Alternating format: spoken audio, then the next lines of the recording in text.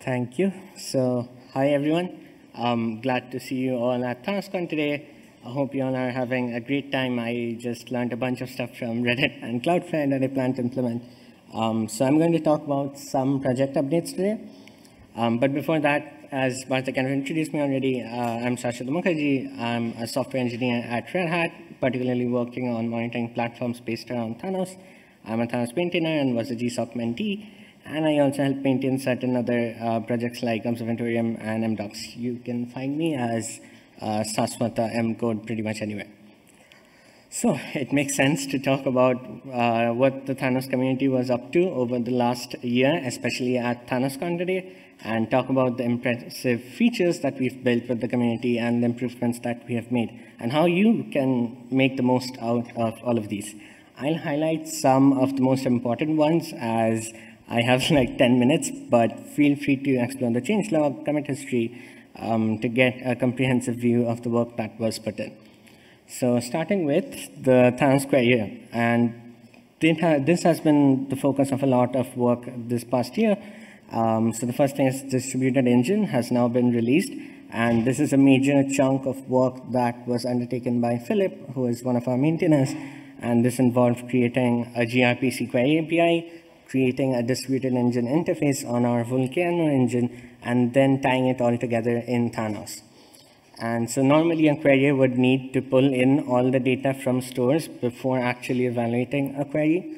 But with this distributed execution, a query can be transformed into some subqueries that can be delegated to either leaf or child queries in a sort of distributed architecture like we saw. So a query is transformed, and that can drastically reduce the number of series that each single query has to process, thereby making your PromQL query that much easier to process. The query is actually rewritten by this distributed execution optimizer in our Thanos Volcano engine and its associated interfaces.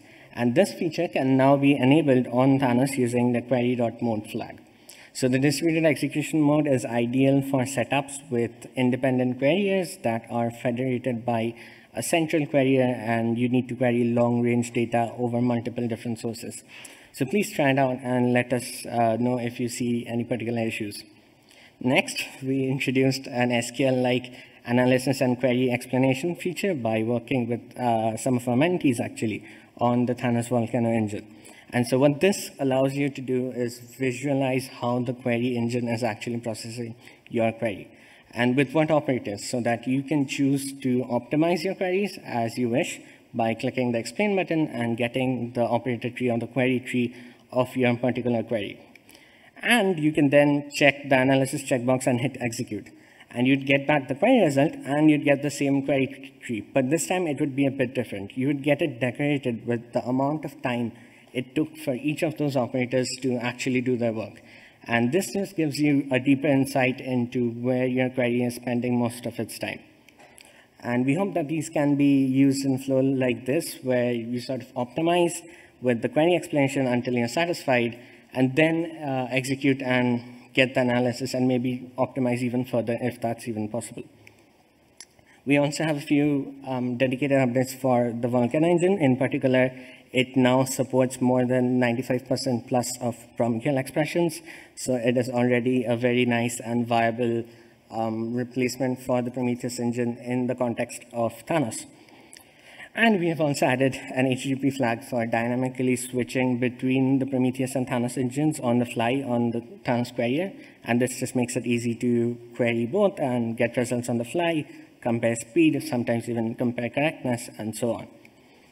And we've also added a checkbox that kind of allows you to get the span ID or the tracing ID of a particular PromQL query run so that you can find the trace for your query on a tracing tool of your choice. And lastly, we also introduced the notion of query tenancy natively in Thanos now. So you can fire PromQL queries from either the query front end or the querier with a sort of tenant header and then get back data for only the tenant you're looking for. It's important to note that Thanos doesn't really support authentication or authorization features, as that is kind of out of scope, but you can pair it with other OSS tools to get authorized tenancy on Thanos query. And as we are closely knit with the Prometheus community, we actually leveraged prom label proxy and imported it into Thanos to enable this feature.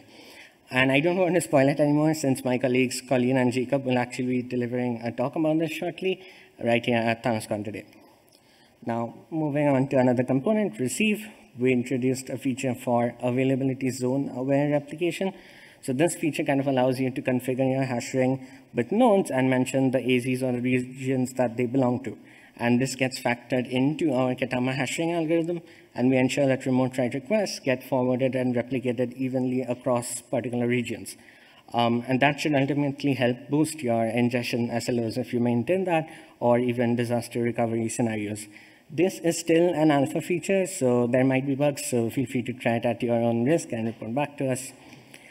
We also added support for tenant-specific external labels to receive hash rings along with a mentee of ours. And with this, you can kind of add external labels to hash rings for particular tenants, which would then add these external labels to all of the aforementioned tenants' TSDBs. And this is really useful when trying to partition and select tenant blocks from receive arbitrarily, such as querying tenants that share the same attribute, maybe in your context, and so on. And finally, we also introduced a feature for clock skew protection. So there are user reports, particularly from companies around telco, so where due to some of their nodes getting clock skewed, they get samples that are far too into the future. And this disrupts the ingestion path and often causes gaps in data, as samples from correct Prometheus can no longer be ingested because you already have a sample for the future. And so you can set a flag with a particular time window or a threshold, and you can ensure that you don't end up ingesting future timestamped samples beyond this threshold. So then you can still ingest your normal metrics and get rid of the faulty ones. And finally, moving on to the store gateway, we have a new feature to enable selective index caching. And so in Thanos right now, we cache three things. We cache the series, the postings, and we also cache expanded postings now. But what you can do is you can use the enabled items configuration option and can choose to only cache certain items in the Thanos index cache to optimize for situations better suited to your needs. So let's say if you have some sort of memory constrained environment, you can choose to only cache expanded postings maybe instead of everything. And you can also set up different types of cache servers to serve different things. And maybe as some future work, we'd have tiered caching so that you can add multiple caches into store gateway. We also added an option to allow specifying time to lives or TTLs for items within remote caches like Redis and memcached. So things like postings, series, and expanded postings can be stored for longer. And can be retained for longer to benefit repetitive or longer ranged queries.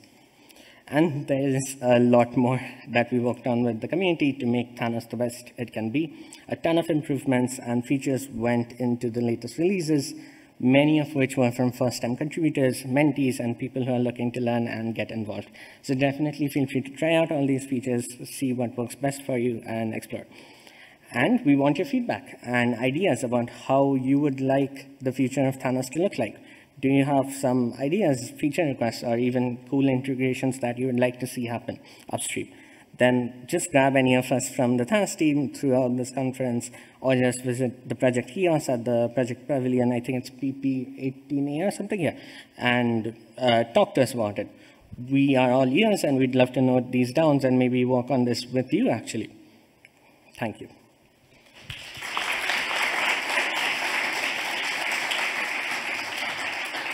Okay, thank you everyone. Thank you, Saswata. So many features from the community.